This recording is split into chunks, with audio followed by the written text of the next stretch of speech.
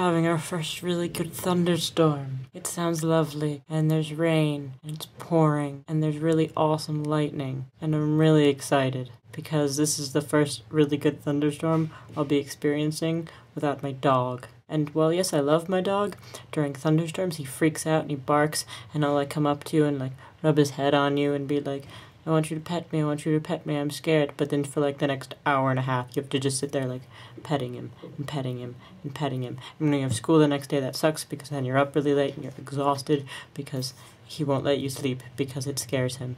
So for once, I get to enjoy a thunderstorm without the dog, and it's lovely.